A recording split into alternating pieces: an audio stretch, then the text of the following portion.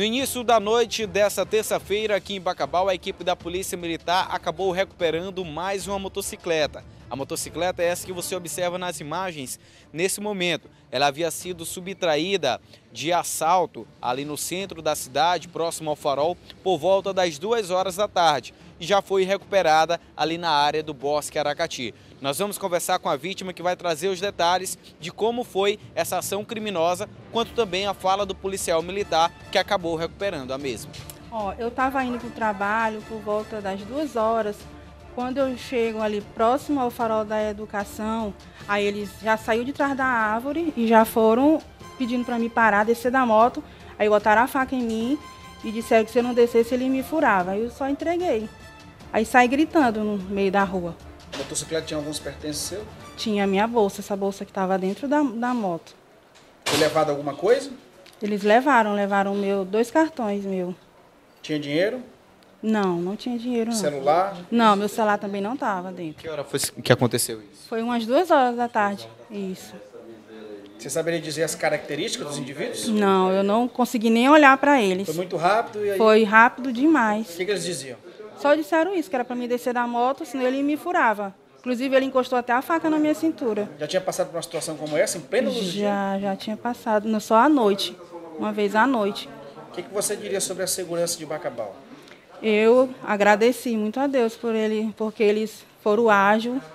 Na hora que os meninos descobriram que a moto estava lá escondida, ligaram, eles foram imediatamente lá. Já sabem quem foi, os indivíduos? Não, ainda não sabe quem foi. A proprietária da motocicleta já está aqui para receber a motocicleta.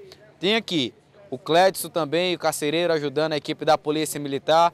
Nesse momento todo mundo se une para fazer o bem. A equipe da Polícia Militar recuperou mais essa motocicleta aqui na cidade de Bacabal. Motocicleta bis de cor vinho, que havia sido subtraída já na tarde dessa terça-feira. E rapidinho foi recuperada por parte da equipe da Polícia Militar. A gente vai conversar aqui com o Sargento J. Costa, antes dele entrar aqui.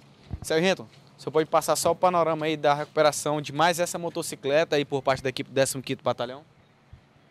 Positivo, boa tarde ainda. Nós tivemos ali uma informação que essa moto estaria num local abandonada. Se deslocamos até lá, encontramos e vamos apresentar aqui na delegacia de polícia. A polícia tem informações de quem seriam os indivíduos, Sargento, que efetuaram aí o assalto? Positivo, a gente vai passar agora para a autoridade competente para ele começar a investigação, né?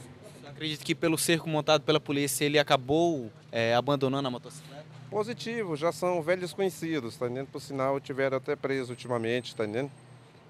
E a gente vai passar essa informação para o delegado de polícia. Já estava abandonado, onde era, senhor? Era no Bosque Aracati.